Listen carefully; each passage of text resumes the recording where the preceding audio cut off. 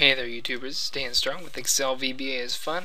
In this lesson I'd like to show you how to loop through several different worksheets. And you can do anything you want with them. But you can loop through all the worksheets in the Thisworkbook object. And I'll show you how to do that using Visual Basic. It's really easy. As you can see down here, I'm going to zoom in right here, but I'm just going to make a couple sheets here. Help. There may be a data sheet, and there may be a, I don't know, whatever other sheet. Yeah, so there's plenty of random sheet names here. So we have several. Okay, here's how to do it. Hit Alt F11, of course, to get into your Visual Basic editor. This is pretty much a brand new worksheet I'm going to open. Excuse me, I'm going to create a new module by clicking there, and we're going to give our first macro a name. How about cycle through workbooks, WBs? You can name this anything you'd like. So we're going to have our worksheet variable. We could declare that, you don't have to. I'm going to declare WS as a worksheet. Again, that's not necessary, but it sure helps. And then we'll have to use WS when we're referring to the specific worksheet that we're using. So here's the line of code. We're going to do a for loop. Let me get my email notifier to go away really quick. Okay, our for loop is for each, and again we're going to use WS. We can use anything there for each worksheet in Thisworkbook.Sheets. And there's your loop. And then of course at some point at the end you need to say next WS or next blah or next whatever your variable is called.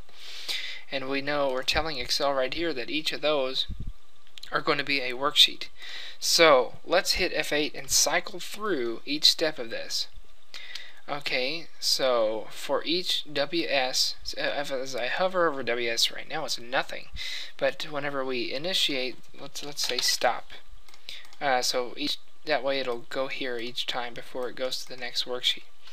So right now it's nothing. As I hit F8, we see that the first worksheet has now been declared. It's not telling me the name of it, but we could. I'm going to debug .print, and that will simply put the items as they come in the immediate window down here. So that's really handy. If you don't have the immediate window, you can hit Control G and you'll have it.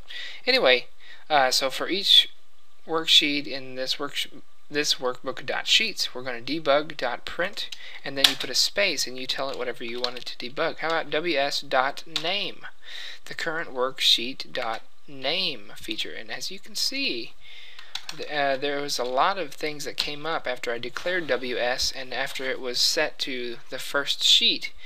There was .activate, blah blah blah, anything associated with the first sheet, which would be sheet 1 down here. You can now assign different things, but anyway, we just want to get the .name feature. So we're going to debug.print it. You'll see that it will appear right here. So let's scooch this up. I'm going to hit F8. So there's the first one, sheet 1. Now I'm going to hit F8. Now we're on the next one. So sure enough, it's sheet 2. And I'm going to hit F5 and just show you that it's going to run through the entire thing really quickly. F5. So there it is, sheet 1, 2, 3, 4, BALH, which I misspelled blah, help, datasheet, and Cape Girardeau. So there's all our sheets. Now I'm going to add another one, another 3, just to test it. Now let's erase the immediate window, and I'm going to hit F5 in this cycle through thing here. Hit F5. So now we've got all these sheets in the immediate window. In fact, I could take this, Control C, and I'll paste it right there. And it conveniently enough puts that in all these different rows. So that's kind of cool. And those who have been studying loops and been studying how to, put that on a worksheet, obviously you could have it automatically pop into a worksheet of your choice if you're doing this often. So I'll go ahead and show you how to do that in this lesson. Instead of debug.print the worksheet name, we could, first of all, we need to say that y equals row 2, because we want to start on row 2 and maybe have a title, a header row right here. So let's go ahead and wait on my computer to take forever. Sorry. Okay. So y is going to be 2. I'm going to put a comment that that's our starting row. Okay. So then, and that's before it loops. Then each time it loops, y is going to be equal to itself plus 1. That means it's jumping to the next row after it's completed. Okay. So instead of debug.print going down here, I'm going to take that part out. And what I want the worksheet name to be in is the, in this case, we're using sheet 11. So Thisworkbook.Sheets, and it's sheet 11. Does not have to be in capital. I'm just trying to hurry. Dot cells. Okay. Y, comma, 1. Now, I'm going to explain what just happened there for those who haven't seen my other lessons. We've declared this workbook and then the sheets, and then this is the actual sheet name, is sheet 11. The actual cell I want is pinpointed by this variable, so it's going to be row y, which is 2 in the beginning, and then it'll be 3 and then 4. So row 2 at the beginning and column 1. That's actually cell A2. And then the next time it loops through after y is y plus 1, it'll be more. So anyway, that's my spiel. Let's hit F5 and I will show you that it should appear right there. I'm going to hit it now. Okay, so there it is. There's everything has been placed in this sheet 11. So, but be careful if you rename sheet 11 like I just did.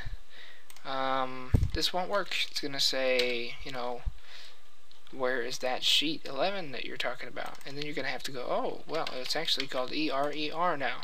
And then if you hit F5, well, you probably didn't see it, except for it changed sheet 11 to ERER.